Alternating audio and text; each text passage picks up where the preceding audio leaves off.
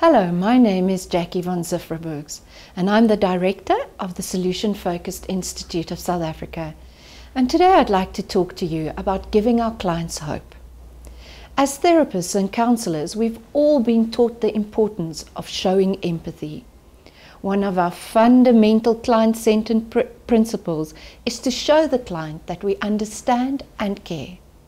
However, most of us have been taught that empathy is shown by reflecting how a client feels.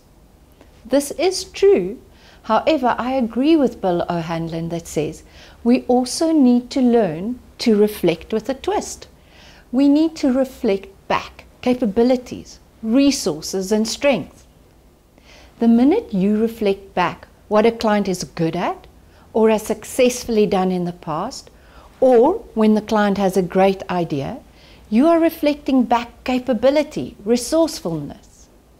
To me, this is empathy with hope. For more information, you can find us on Facebook at the Solution Focused Institute of South Africa, or you can follow us on Twitter at SFI Future Focus.